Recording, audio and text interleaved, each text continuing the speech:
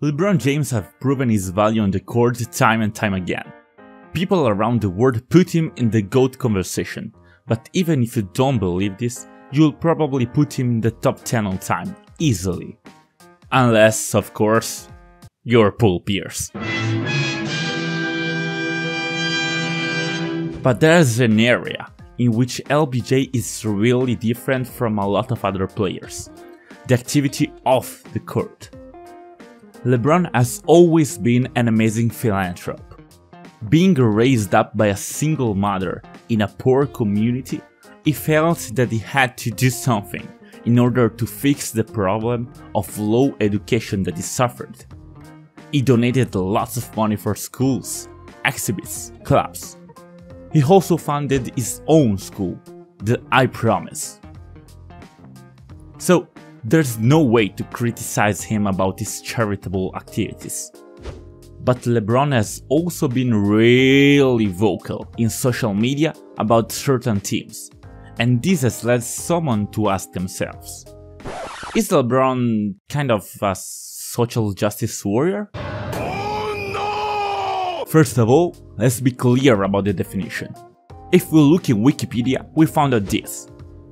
The SJW, born as a neutral term, is now a pejorative word that stands for someone who has socially progressive view without the knowledge sufficient to discuss the subject, or actually caring about it. So, if we look at LeBron Twitter's and Instagram history, does this definition apply to him? Well, let's see. The first thing that really shows up is the stupidest one. The most thing that LeBron writes about is basketball. I mean, yeah, of course he talks a lot about basketball. That's his job, that's his life. So let's get rid of all that and go for the other posts. Like this, or maybe this, and again this and this and that. Do you see where I'm going? Well, LeBron talks a lot about black people, and I mean a lot. Every time there is somewhat of an incident which involves Afro-American guys, is immediately there. It's like it's a freaking teleport guy.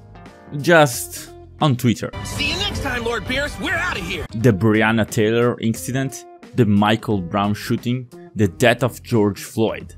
Is always there, expressing how he feels. But here lies the first difference between LeBron and the social justice warriors. LBJ doesn't speak about everything. He's not advocating for transgenders or feminism or civil rights. It's specific. He engages almost exclusively in one battle: the hand of racism against black people. You will think that this is something he's praised for, but actually, this is one of the criticisms he gets more often. That he only cares about civil rights if it involves a black man, and when it doesn't interfere with his money. People always point out the fact that he remained silent on the Hong Kong situation when Morey, the Rockets GM, tweeted in support of the protesters and received a huge backlash from China during the 2020 preseason. If you ask me, I say that LeBron is pretty consistent in this field. As I said, LeBron only speaks out if there's a racial incident in some sort of way.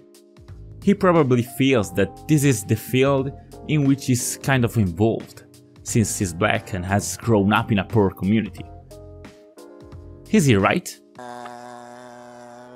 I don't know. He's kinda right, and kinda wrong. Let's make it more clear. LeBron is highly criticized because he sometimes speaks in a frightening way.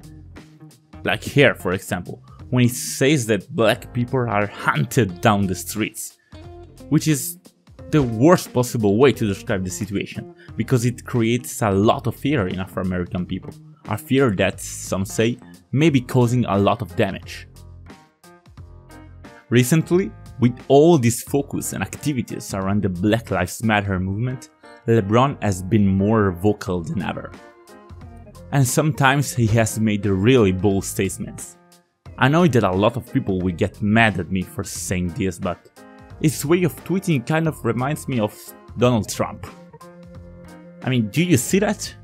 The caps lock, the rage, the short sentences, and also the same vibe. The fact that those tweets are instant reaction to something. They don't reflect on the event. They don't use numbers of statistics. They just react. And may not be the best for people who trust LeBron. And people who disagree with him have something to attack him. Look at this tweet from Candace Owens, for example. It's about the Jacob Blake shooting, and it mentioned the knife, the arrest warrant, the resistance against the officers. It doesn't even matter if you agree with Candace or with LeBron on this particular subject.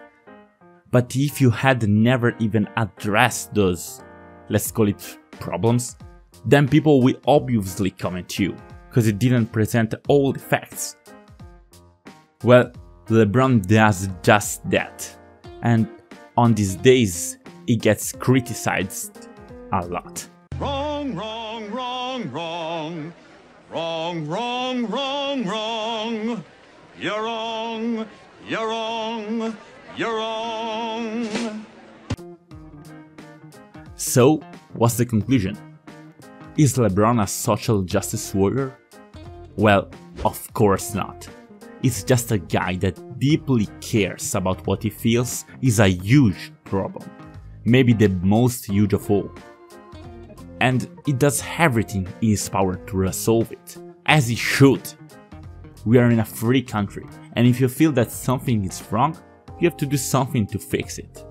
And by the way, LeBron has done a lot of remarkable action to try to fix the problems that he sees, so it's not just about words. On the other hand, we, as fans, must know that LeBron is not a politician. His job is basketball, not journalism. Of course, he's entitled to have his position of things, but we need to remember that those are just that. Opinion from someone who is in no way an expert of the subject. In other words, listen to him as a fan, as a person, even as a role model if you want. But, and this is a big but, we need to realize that famous people are not necessarily informed people. LeBron James' opinion counts just as much as ours. He's biased like us, he's wrong like us, he's right like us.